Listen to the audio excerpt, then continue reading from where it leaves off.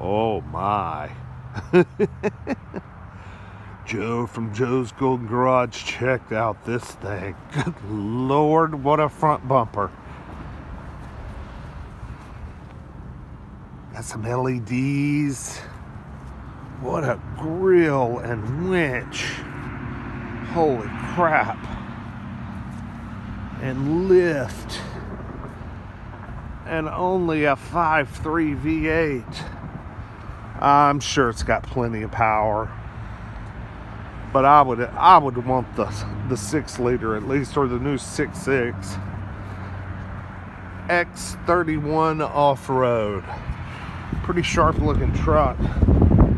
Oh yeah, I got some custom touches back here with the LEDs and a nice custom made rear bumper, dual exhaust, already a nick with some rust. That ain't cool for a brand new truck, huh? It's got GMC's new step fold down tailgate. I'm dying to know what this thing's stickers for. 78,000. I don't know. Yeah, you can't see that. 78,310. Base price. Shit, I know y'all can't see that. I can't see it. Base price is like 59,000. So it's got basically $20,000 worth of add-on. Yeah. Pretty sharp truck. It's got leather. Yeah, this one's got some equipment on it. But it's not a fully loaded truck. It's an SLT 4-wheel drive. Looks like it's got a 6-inch lift, yeah.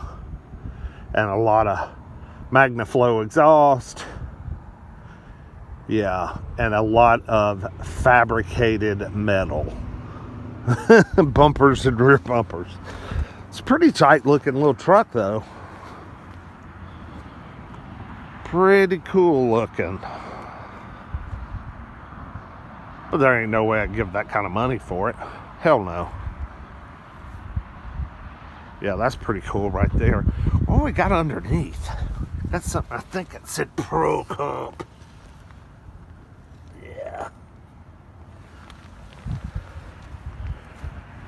Mean looking son of a gun. But not an $80,000 truck in my book. But I'm sure some kid will end up with it. It'll be on Copart soon. We'll see y'all later.